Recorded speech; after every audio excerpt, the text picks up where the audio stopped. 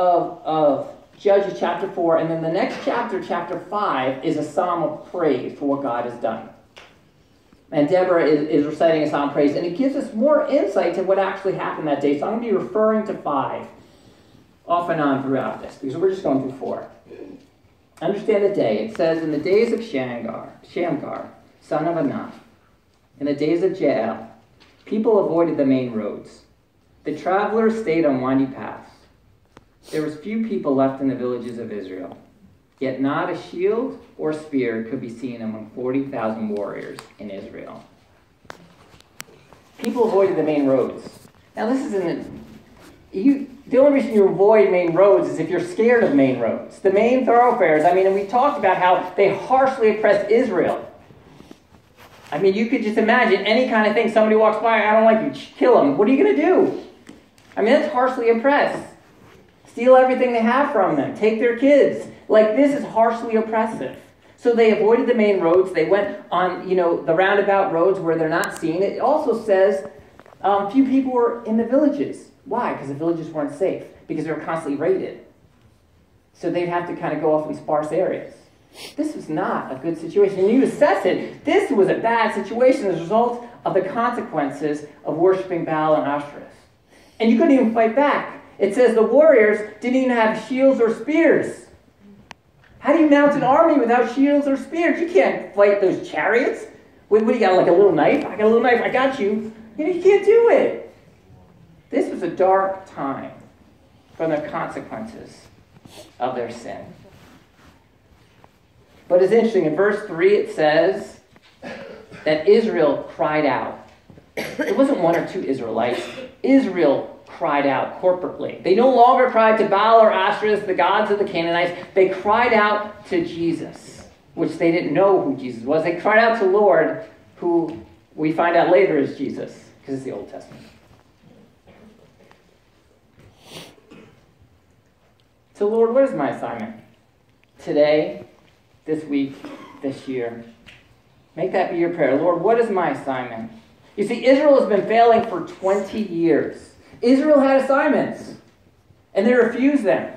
God says, obey me, follow me, I got great things in store for you. And nope, we're following Baal and Ashtoreth because they got better stuff for us. And as a result, there's consequences for 20 years, harshly oppressed. They didn't listen to God. They became deaf to God. What about you? What is your situation like right now? Are you living in those 20 years of feeling the consequences of not following the Lord? Are you too busy doing other things? Well, I'm just so busy. I'm working 80 hours a week, and then I got home and I got to take care of the house. I got to do this. I don't really have time for the Lord. That's just pastors. They could do that kind of Lord stuff, and I'm just so consumed. Maybe you're chasing after other things. Maybe you're chasing after things that you desire more than God. And you're missing out on the very things God has for you. Maybe you've just been so numb and cold for years. Maybe it's I followed the Lord for a while, and then things just kind of happen. It just kind of slowly fade away, and I'm numb and I'm cold, and any kind of inkling of going to the Lord, I'm And instead, I consume myself keeping myself busy, running to this thing and that thing and this thing and this thing and that thing, this relationship and this social media and this new achievement in my job and this way to feel good about myself, this addiction. And we run to these things and we worship these things and we wind up in a mess. And all of a sudden, you look back and say, how did I get here? Why am I feeling the consequences I'm feeling? There's a reason for it. Because we've walked away from the assignments God has for us. God desires you to have a fulfilling life. He has a purpose for you every day. If we're willing to surrender and say, Lord, not what I want today, what you want, Lord Jesus. And when we surrender that on a daily basis, we could hear from him. And he'll help us avoid those major consequences from our sin. But we have to be willing to do that. Lord, what is my assignment today, this week, this year? Be prayerful about that. We had to first assess the situation. The next point, we need to understand your assignment.